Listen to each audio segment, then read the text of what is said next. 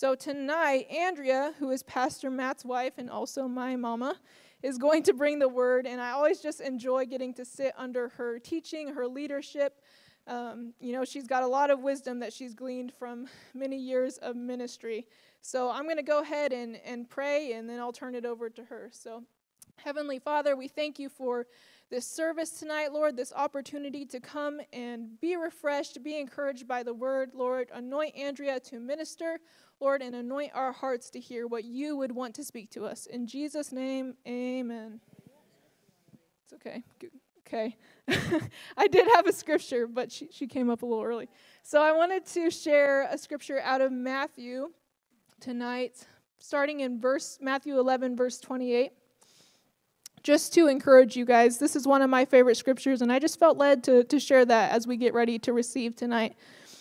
So in verse 28, Jesus is speaking. He says, "Come to me, all you who are weary and carry heavy burdens, and I will give you rest. Take my yoke upon you. Let me teach you, because I am humble and gentle at heart, and you will find rest for your souls. For my yoke is easy to bear, and the burden I give you is light." So just wanted to encourage you guys this evening as we prepare to hear the word. Whatever you came in with tonight, if you're carrying a burden from work or from family life at home or just from thoughts in your head, I encourage you just to give that to Jesus. It says when we let him teach us, he will give rest to our soul. So I'm just going to pray that over us, that as you minister, that we'll be able to receive that rest and that encouragement. So, Andrea Nichols. Thank you. Hello, everyone. Thank you for being here tonight. That was quite a crowd that went for youth group tonight. That's amazing. Will you hold that for me? And Vinny, are you back in the booth? I forgot to send scriptures to you. So if I yell them to you, can you pop them up for me? I'm sorry. Please forgive me. All right. I want to start off with a story tonight. It's not a joke, really, but it's kind of a story. So one day, an old German shepherd starts chasing rabbits and before long discovers that he's lost. Wandering about, he notices a panther heading rapidly in his direction with the intention of lunch. The old German shepherd thinks, "Oh, I am in deep trouble now." Noticing some bones on the ground close by, he immediately settles down to chew on the bones with his back to the approaching cat. Just as the panther is about to leap, the old German shepherd exclaims loudly, "Boy, that was one delicious panther. I wonder if there are any more around here." Hearing this, the young panther halts his attack in mid-strike, and a look of terror comes over him, and he slinks away into the trees. "Whew," says the panther, "that was close. That old German shepherd nearly had me." Meanwhile, a squirrel who had been watching the whole scene from a nearby tree figures he can put this knowledge to good use and trade it for protection from the panther. So off he goes. The squirrel soon catches up with the panther, spills the beans, and strikes a deal for himself with the panther. The young panther is furious at being made a fool of and says, "Hey, here, squirrel, hop on my back and see what's going to happen to that conniving canine." Now the old German shepherd sees the panther coming with the squirrel on his back and thinks, "What am I going to do now?" But instead of running, the dog sits down with his back to his attackers, pretending he hasn't seen them yet. Just when they get close enough to hear, the old German shepherd says, "Where's that squirrel? I sent him off an hour ago to bring me another panther." How'd I do? Did I do okay? All right, okay. You'll have to tell Pastor Matt. It was okay. All right, I want to talk about our passion and our pursuit of God tonight, okay?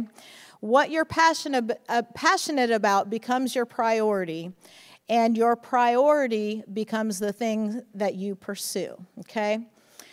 Pursue means, just like in that story, there's a chase going on, and you're going to follow and try to catch or capture something or someone, and usually the pursuit is either for a long distance or a long time. So if I had a dream to become a concert pianist, which I do not, to pursue that dream would take a long time. It doesn't just start and then finish, okay? And when you're pursuing something, you haven't attained it yet, right? You're trying to catch it. We had a dog when I was growing up named Duke. He was part German Shepherd, part we don't know what. But we lived out in the country, and he would chase lightning. He would chase cars. He would chase bicyclists. And, I mean, just ferociously barking. And, I mean, lightning would be flashing all across the sky, and he's just tearing across through the fields and through the yard, just trying to catch this lightning. He was in pursuit, okay? And thankfully, he was never able to catch any of those things, right? But he would reach a point where he would stop and turn around, and he's going to come home. So maybe he was tired. Maybe the thing he was chasing got too far out of reach. I mean, he can't catch a car going 50 miles an hour. Or maybe he was distracted by something else, squirrel, and he started chasing something else. Have you ever gotten stuck in a rabbit hole on the internet, like you go to search something, you're researching a recipe, and then all of a sudden, you are in some just crazy, you've 45 minutes been in some crazy topic, and you think, how did I even get here? Okay, you just get distracted sometimes. So he could have gotten distracted by the things that he chased. And in our pursuit of God, when you're born again, it's a little bit different. Because when you're born again, you've already got him, right? So how do you pursue God when you've already got him in your heart? But with God, unlike Duke, who never got what he was chasing, we've got God, but you'll never reach the end of having him. Like, the more you pursue God, the more you get of him. And there's more to a relationship with God that we can ever dream of attaining. And, if you guys think back to those of you who are married, your dating relationship, guys, you're pursuing that girl, and you do things to show her how much you like her. And, if she likes you back, then, it goes a little further. And then eventually, first comes love, second comes marriage, third comes somebody with a baby carriage, right? And at this point, guys, you've attained what you were pursuing, right? Right? If you get married, you've attained what you were pursuing. You were pursuing that girl. But what happens if you stop pursuing her after the wedding day? Is it going to go well? What, Kurt? She'll hit you with her cane. Okay. Not speaking from experience, I'm sure. There's the cane proof, everyone. But that relationship will become stale and lonely, and there will be frustration and emptiness. And the same is true in our relationship with God. He wants to be our friends. He wants to have that relationship with us. And we can get born again and experience that new life in Christ. But if we stop our pursuit of God right there, we are shortchanging so much benefit into our own lives, communion with God, blessing that he wants to pour out. And our walk with God will get stale. And we will experience loneliness and frustration and emptiness, okay? But in both with marriage and with God, if we can continue to pursue that relationship, we're going to experience blessing, okay? We sang a song tonight called In the Room. I just want to be in the room when you move. And that song is not just a song with a cool beat, and it's not just a song with, a cool melody, but it has inspiration of faith behind it if you engage in worship, okay? If you think about what you're singing, if you think about your worship and your praise to God, it will inspire faith if you apply it to your life, okay? And we know the story of that song comes from Mark chapter 2. So, Vinny, if you wouldn't mind popping up Mark chapter 2, verses 1 through 12. And if you have your Bibles, you can go ahead and turn there. Look at that lightning fast scripture pop up. Thank you, Vinny. Let's read. And again, he entered Capernaum, this being Jesus, after some days, and it was heard, and the King James Version says it was noised abroad, that he, Jesus, was in the house. Immediately, everybody say immediately. Many gathered together so that there was no longer room to receive them, not even near the door. And he preached the word to them. Then they came to him, bringing a paralytic who was carried by 4 men. And when they could not come near him because of the crowd, they uncovered the roof where he was. So when they had broken through, they let down the bed on which the paralytic was lying. When Jesus saw their faith, he said to the paralytic, "Son, your sins are forgiven you." And some of the scribes were sitting there and reasoning in their hearts, "Why does this man speak blasphemies like this? Who can forgive sins but God alone?" But immediately, everybody say immediately, when Jesus perceived in his spirit that they reasoned thus within themselves, he said to them, "Why do you reason about these things in your hearts? Which is easier to say to the paralytic, 'Your sins are forgiven you,' or to say, 'Arise, take up your bed and walk'? But that you may know that the Son of Man has power on earth to forgive sins," he said to the paralytic, "I say to you, arise, take up your bed, and go to your house." Immediately, everybody say immediately. That's really not a point in the message, but I'm just trying to keep you engaged, so, okay. Immediately he arose, took up the bed, and went out in the presence of them all, so that all were amazed and glorified God, saying, "We never saw anything like this." So in this story, we have 4 men who are in pursuit of something. They're trying to pursue a healing for their friend. They encountered an obvious obstacle, like the house was too crowded to get in. They can't get anywhere near Jesus.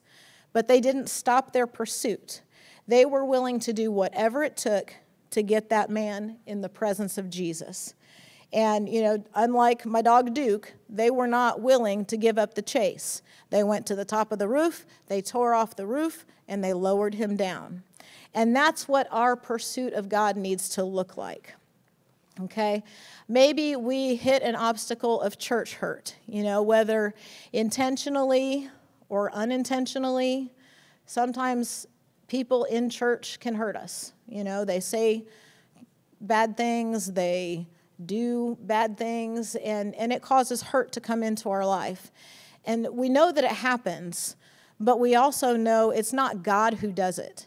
Okay, so we don't stop our pursuit of the Lord when something like that happens. And I know there's several of you in here who have, who have come here who have had previous hurt in previous churches, and it's hard to walk through. It's difficult, but I appreciate your faith so much in that you didn't let it stop you from continuing your walk with the Lord. You continued your pursuit with God, and you're growing as a result.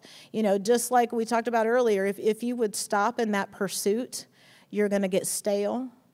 And the hurt that's there then becomes a hardened heart and bitterness and all those things that happen when we pull away from the Lord.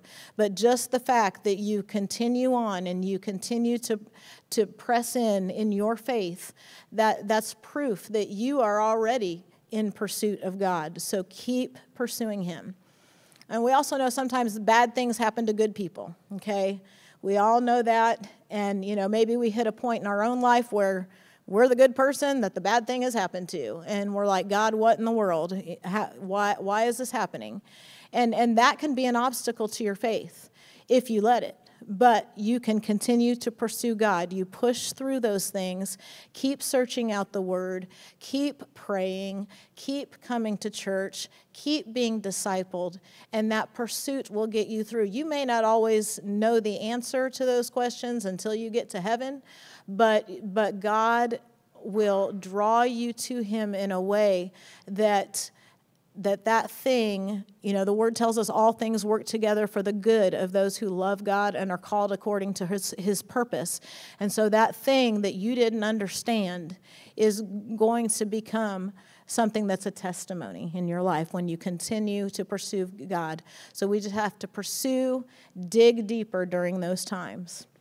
So I just want to encourage you tonight, no matter what you're going through, Don't give up your pursuit of God for anything.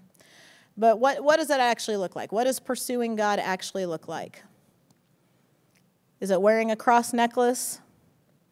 Is it having a faith, hope, love sign on your wall? How many have those? I know you do. Okay. Having a honk if you love Jesus bumper sticker, anyone? No, that was kind of 70s. Let's see here. Wearing a Christian t-shirt and listening to Air One. Okay. Those are outward signs that we wear or we display, or that someone could, be an indicator for someone that, oh, this might be someone who pursues God. Okay? But that's not a formula that plays out every time. Just because somebody has their radio turned to the Christian radio station doesn't mean that they're pursuing God. Just because somebody has a bumper sticker that says, honk if you love Jesus on the back of their car, but then they cut you off in traffic and flip you off, then that's kind of an indicator maybe they're not pursuing the Lord. So how can we know if someone is pursuing God? And really, how do we know? Let's shine the light on ourselves. How do we know in our hearts if we are truly pursuing God? So let's look at Matthew chapter 7, verses 15 through 20, and I'll give Vinny a second to get that up.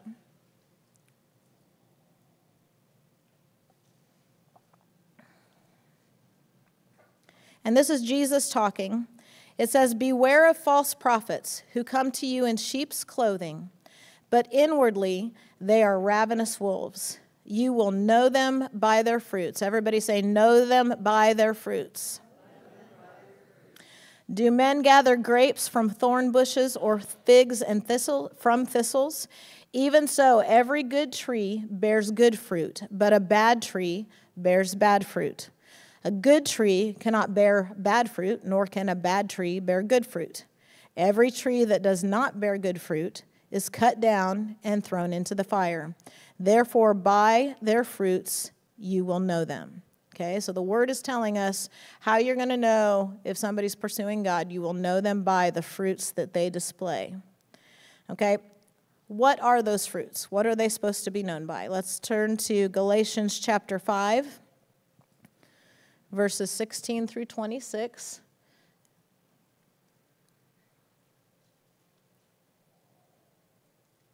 And it says, "I say then, walk in the Spirit, and you shall not fulfill the lust of the flesh. For the flesh lusts against the Spirit, and the Spirit against the flesh. And these are contrary to one another, so that you do not do the things that you wish. But if you are led by the Spirit, you are not under the law. Now the works of the flesh are evident, which are adultery, fornication, uncleanness, lewdness, idolatry, sorcery, hatred, contentions, jealousies, outbursts of wrath, selfish ambitions, dissensions, heresies, envy, murders, drunkenness, revelries, and the like, of which I tell you beforehand, just as I also told you in times past, that those who practice such things will not inherit the kingdom of God." So that is not the fruit that we want to bear, right? All that list.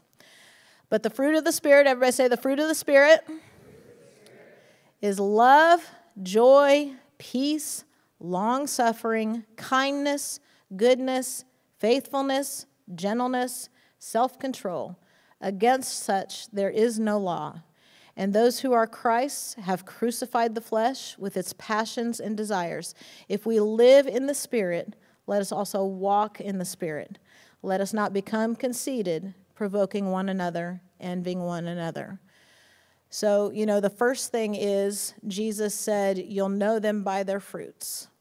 Now we found what the fruits are that we're supposed to be displaying in our lives. If we are displaying these fruits, then it is an evidence that we are pursuing God, that we are walking in the Spirit. So, now the next question is, how do we get this fruit? Let's turn to John chapter 15, verses 1 through 8.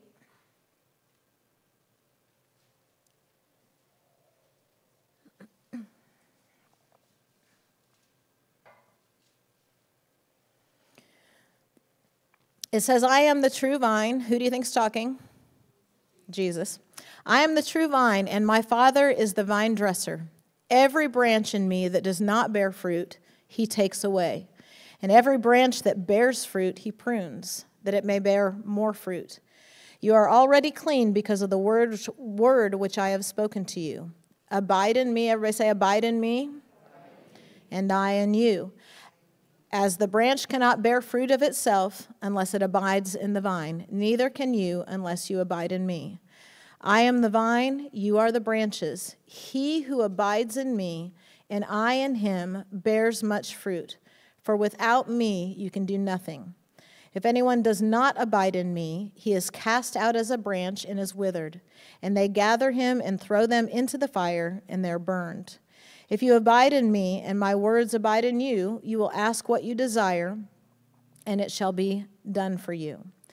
By this my Father is glorified, that you bear much fruit, so you will be my disciples. So the evidence of pursuit is fruit. We get the fruit by abiding with him. We want to be in the room with him. We want to seek his face in prayer. We want to study the word. Is Val in here tonight, Val Garrison? Over in King's Kids? Okay. I want to read something that she was inspired by the Lord to read back in December, and I asked her permission tonight already if I could share it. And it's just titled, Abide. Abide in me, I'll make my home in you. Remain with me, I'll lead you in all truth. Stay long in my word. No, please don't rush. With breath of heaven, all cares are hushed. Come sit with me, yes, sit a while. Make time with me, your soul will smile. Abide in me and rest assured. Remain with me, your joy will endure. With long life I will satisfy. Yes, come quickly and abide. I love that. I mean, just think about that. The Lord is saying, abide, stay, don't rush, make time, remain, get here quick, and then stay here. Zachary just got done with the Marines, and I know Seth is a Marine, and the thing that they would say is, you hurry up and wait, right? And that's what Jesus wants to do. He wants us to hurry up and then just wait with him and wait on him and allow him to speak and to be in his presence. And here's really where I want to get to tonight. Back in November, this really, really jumped off the page at me. Let's turn to Exodus chapter 33. And we'll start at verse 7.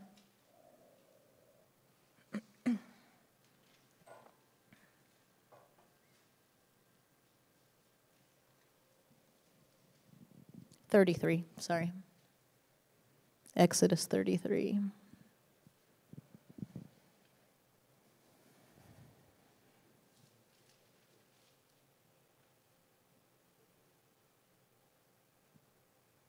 There it is. Thank you, Vinny. You're awesome. And verse 7 said, Moses took his tent and pitched it outside the camp, far from the camp, and called it the tabernacle of meeting. And it came to pass that everyone who sought the Lord went out to the tabernacle of meeting, which was outside the camp. So it was, whenever Moses went out to the tabernacle, that all the people rose, and each man stood at his tent door and watched Moses until he had gone into the tabernacle. And it came to pass, when Moses entered the tabernacle, that the pillar of cloud descended and stood at the door of the tabernacle, and the Lord talked with Moses. All the people saw the pillar of cloud standing at the tabernacle door, and all the people rose and worshiped, each man in his tent door. So the Lord spoke to Moses face to face, as a man speaks to his friend. And he would return to the camp, but his servant Joshua, the son of Nun, a young man, did not depart from the tabernacle. So I want to unpack this a little bit, okay? The Israelites experienced a visible manifestation of the presence of God. Every time Moses went into that tabernacle, it says the pillar of fire, or cloud, pillar of cloud, came down and appeared. And the Lord would talk to Moses face to face like a friend. Pastor Matt was just talking about that on Sunday with communion. He wants friendship out of us. He wants that relationship where we talk to him and he talks to us. And so that is exactly what was happening with Moses. So it says, the people saw the cloud and stood at their tent doors and worshiped God. So they stayed off at a distance. They were happy to worship God for what Moses was experiencing. Wow, that's awesome. Praise God. Look at Moses. He's talking to God. That, this is wonderful. Good for you, Moses. But they didn't approach to abide with the Lord. They were happy to be associated with the blessing at a distance, okay? And didn't pursue for themselves. So, church, I want to be so careful. Like, how many teens were up here tonight? 40? 44? You counted, Mark. You're so awesome. That's one of your jobs, though, right? Oh. 44 teens up here tonight worshiping God. And we've seen since summer camp the move of God that's happening in our youth group and in our teens, our schools and our community. I talked to one of the teachers at the high school this week, and he said it's just like, you can see it. These groups of kids are getting together, and he hears their conversation at school, and they're talking about the Lord, and they're encouraging one another. And it's awesome. But let's be careful that we're not like those Israelites who are just standing back at the tent door worshiping God for what's happening to Moses. And, you might be in the 13th row. I don't even know if there are 13 rows, so don't count and don't get under condemnation. I was going to say the back row, but then I was worried that David and Kate would get all under condemnation.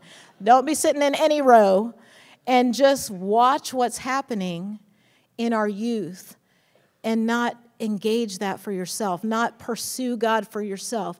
We can say, praise God, look at those teenagers, doggone it, that's just wonderful, that's just awesome. And then go back to your life where your relationship with God is stale, you haven't pursued him, you're not hungry for the word, you have, maybe hit a roadblock where, you still come to church and you still wear your Christian t-shirt and you still listen to Air One, but you aren't in that pursuit of God because you aren't developing the fruits anymore. You're happy to just watch everybody else get blessed. We had so many people come up on Sunday when John and Laura Madden were here and get prayed for and received healing, and we rejoice with them and we praise God for that.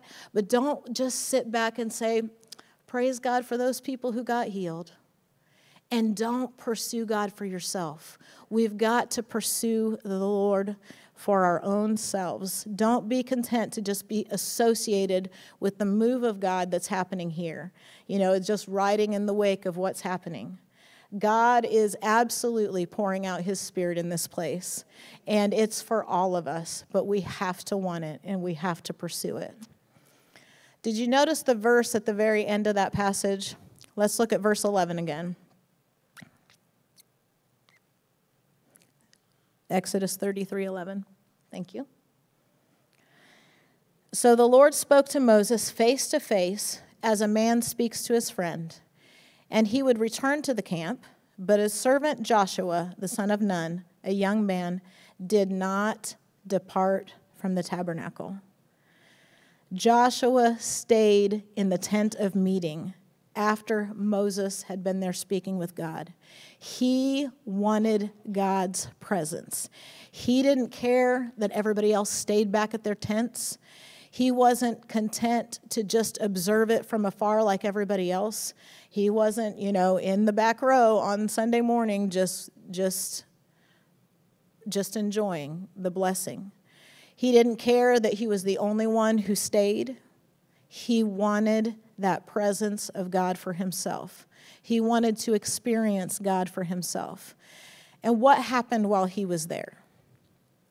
His faith was built, right? Because he wasn't willing to leave. He wanted to be in the room with God. He was abiding. He was waiting. Pursuit of God is what happens when no one else is watching. Joshua was in the tent of meeting all by himself. It wasn't corporate worship. Praise God for corporate worship. It builds us up.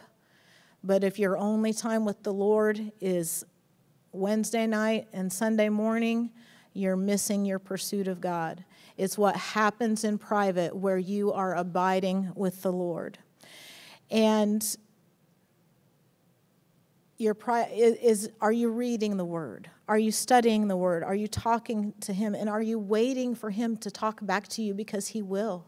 He absolutely will. That was one of the things that really came out when we did our Women's Fast in January, was taking the space to listen. Not just going to God and talking to Him, telling Him all the things you want and all the things you need, but talking to Him as a friend and then pausing and waiting for Him to answer. Have you ever been in a friendship where you can't get any words in because the other person talks and talks and talks and talks and talks and talks and talks? That's not fun, because they don't learn anything about you. They don't get to know you, okay? And if we want to get to know our Father, we've got to allow Him to speak to us. So we want to seek God not just for what's in His hand. That's the blessing. What's in His hand. And He wants to bless us. Don't get me wrong. And it's not wrong to ask Him for things. But to seek His face in order to know Him more, to become more like Him. Joshua, the only one who stayed in the tent of meeting after Moses left. And he was one of 2 spies who had the faith that with God they could take the promised land. And it was Joshua that was chosen to lead the people when Moses died, because he pursued God. He wanted to be in that presence. He saw the manifestation and knew that it was for him too. Okay? Let's turn to James chapter 4, verses 6 through 10.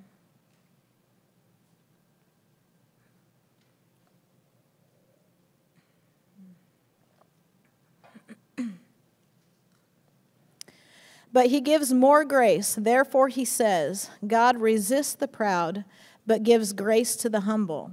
Therefore, submit to God, resist the devil, and he will flee from you. Draw near to God, and he will draw near to you. Cleanse your hands, you sinners. Purify your hearts, you double-minded. Lament and mourn and weep. Let your laughter be turned to mourning and your joy to gloom. Humble yourselves in the sight of the Lord, and he will lift you up. And that's just giving us a little picture of part of what it looks like when we take that time to abide with the Lord. When we get into his presence and we start doing more than just asking him for things. The Holy Spirit has a way of gently convicting us of sin, and he will point things out in our hearts. And then it's our job to recognize it and to listen and to repent and draw close and let him cleanse you. That's the part it said about purifying your hearts. He wants to purify our hearts. The only way that happens is through abiding with him and pursuing him and being in that private place of fellowship with God. The Bible talks about David was a man who pursued God. He was a man after God's own heart. And, David started off as just a shepherd boy. He was the youngest in his family. He had there was no real hope of him really accomplishing anything, because the way it worked in that time in the Bible is the firstborn got all the stuff. The firstborn was the most important, and then the farther down the line you got, the less important you were. And so David had no hope of being important, but he spent his time in the fields with the sheep, and he worshiped God. And he developed a relationship with God, and he learned that closeness with the Lord, and he learned about God. He became friends with God. He was a man after God's own heart. That all happened before he was anointed king, before he was called to play before Saul, before he killed Goliath, before his name was ever mentioned in Scripture. God had chosen him. And he was a man after God's own heart, and it was his worship that got God's attention. He worshiped God before there was turmoil, before there was crisis. He wasn't asking for stuff. He wasn't asking to be promoted out of the pasture. He wasn't asking to have a more important job. He wasn't asking to be wealthy. Wasn't asking to be famous. He was just seeking God, okay? He was chosen by God to be king based on what God saw in his heart. God saw David chasing after him.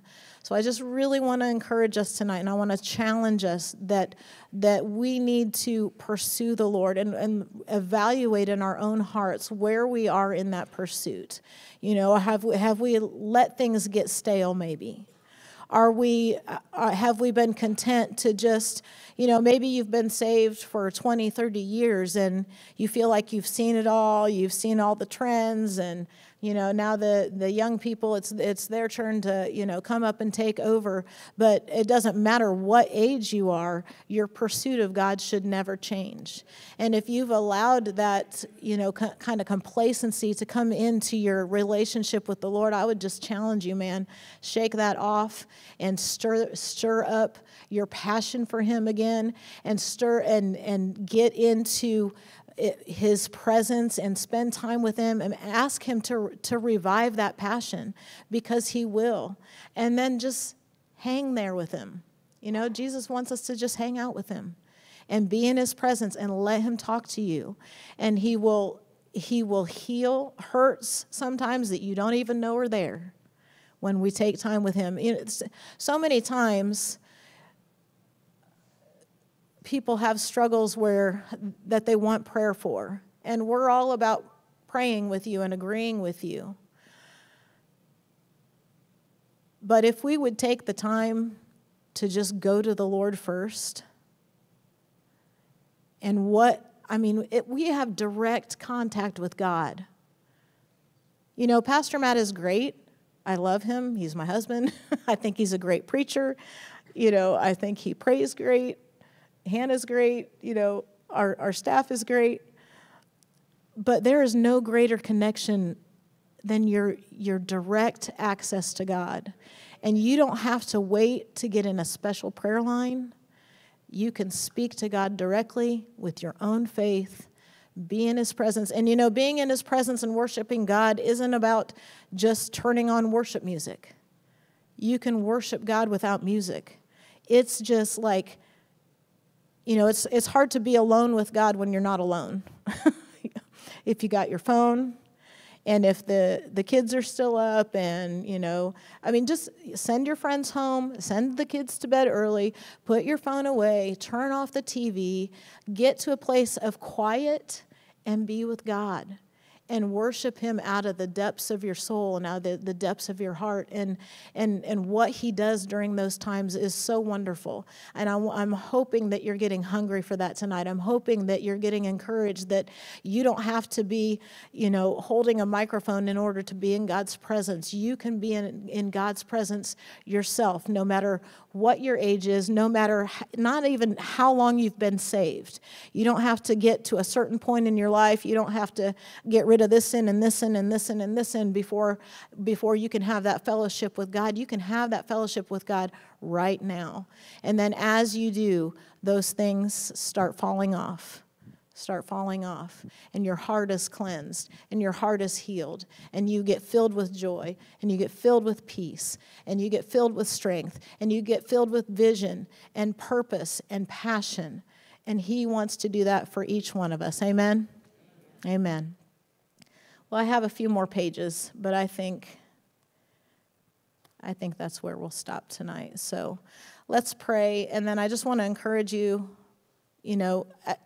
We've talked before, and we've announced before Our church is open during the week, during office hours. You can come in at any time if you want to use the sanctuary to pray. Our altar time is always open after service to pray, before service, pray. This is God's house shall be called a house of prayer. Amen. And that's one of our pursuits this year, our vision for our church, PEG, prayer, evangelism, and giving. And so, if you don't have to be in this church to pray, but if it helps you, then come. You can come at any time, and we will turn on the lights in here, and we will allow you to come pray. But let's pray tonight. I just wanted to remind you of that, okay? Father, in the name of Jesus, thank you so much for your word. Thank you, Lord God, that you are in the room with us. And Lord, we want to be here with you. And Lord, we want to abide with you. And we want to have fruit in our lives. And we want to have evidence of the pursuit of you in our lives. And Lord, help us to learn how to wait. Lord, we get busy and we have goals for every day that need to be accomplished, and we have checklists, and we want to be productive. But when it comes to our time with you, Lord, help us to put all those thoughts to the side and take the time to be in your presence. And Lord, not just seek you for your hand, but seek you for your face.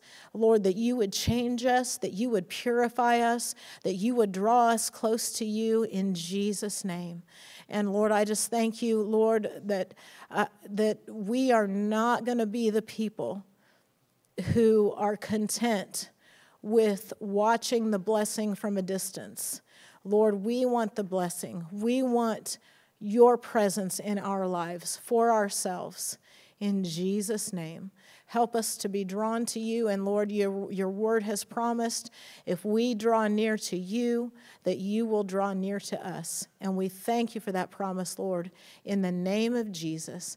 Now, Lord, as we go tonight, I thank you for just keeping us in remembrance. We are ambassadors for you. We can speak for you, Lord, that you would just use us in every relationship, Lord, to bring light and bring life and bring hope in the name of Jesus. Thank you, Lord, for Pastor Matt's trip tonight, Lord, that he is ministering to those pastors, Lord, speaking a word of God in due season to pastors who sometimes get weary. And Lord, I thank you that as he's ministering, that you're pouring back into him, strengthening his body, keeping him healthy in Jesus' name, and he's coming home safely. In the name of Jesus, we worship you and we honor your name. In Jesus' name, amen. Amen. God bless you guys. Thank you, and you can be dismissed.